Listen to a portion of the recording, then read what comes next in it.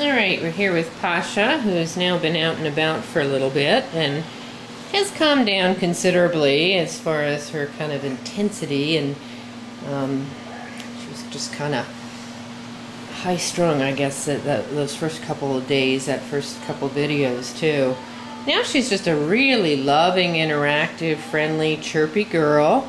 I'd almost put her in the needy category. She really loves people, loves attention. You can see her rubbing all over me.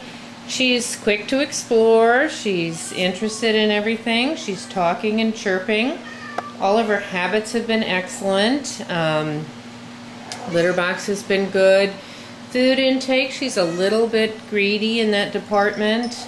Possibly just has that stray thing going where maybe she didn't get enough to eat previously, so her owner will need to watch that she doesn't overeat. But very friendly, very affectionate, very interactive cat. She's got ears forward towards all the other cats, so still haven't officially integrated her, but I'm suspecting she'd do very well with a playful male, with a male kitten, even with an older cat that was still playful. She's purring away.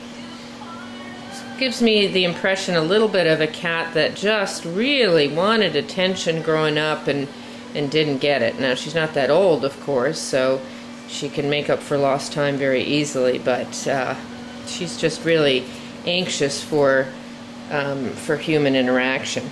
Very nice cat, and beautifully marked, very nice sort of, I guess I'd call her a blue lynx with a very creamy body and the gray points. And she should be ready to go on the 14th of July. No concerns. And I think she's going to be excellent.